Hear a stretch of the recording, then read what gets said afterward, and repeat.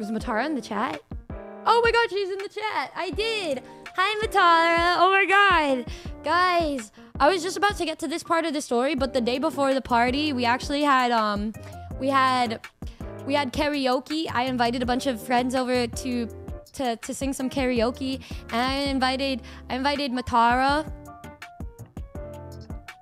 And it was really fun. And I got to meet her for the first time, and guys, she is so pretty. She walked in and her makeup is so pretty. It makes her eyes sparkle and stuff. Matara was so pretty.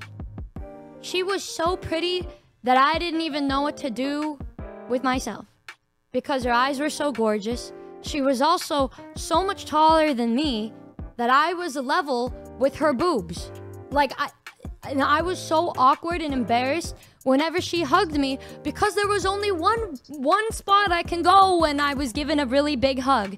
So my way of counteracting that and trying to be polite and respectful was doing a fucking side hug. Every time I hugged her, I had to do a side hug because I didn't want to be disrespectful, bro. I didn't want to be disrespectful. Oh. Anyways.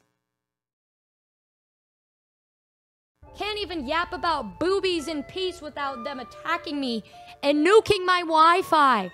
Oh my god. They literally hate boobs. You fucking hate big titties? Just say it.